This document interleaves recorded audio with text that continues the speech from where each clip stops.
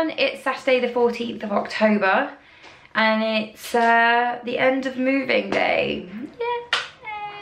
Yay! I have just had a shower.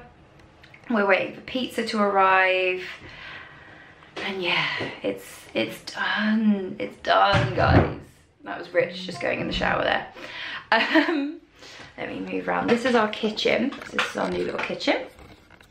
But yeah, we managed to get everything in the van, which we didn't think was going to happen. We managed to get everything in the flat, which we didn't think was going to happen, because as I've said, we are going to have a flatmate for a couple of weeks. So obviously all her stuff is still here, but we've managed to make it work. We haven't unpacked everything, but everything is away. So our plan is, when she moves out, we are going to, that's the shower, if you can hear that. We are going to do like a box each per night, and we should have it done within a week. So yeah, we don't have to take another trip to go and get stuff back from my mum's, which is really good. We can just unpack what we have here. So it's just a case of waiting till we have the space and unpacking, which is amazing. And yeah, it was a bit of a crazy day because we got up early so that we could do the last little bit before the guy was due at 11. And he didn't turn up till 2. To be fair, they did call us to say that a couple of guys had called in sick, so they wouldn't be able to do everything as quickly. So we did wait till a bit later in the day. We got a discount, we got a bit of a refund, so that's the main thing. That's what's paying for our pizza. So yeah, now we're enjoying some wine. This is the wine we brought back from Italy. We've been saving it, and it is going down a treat, and I feel like I really deserve this.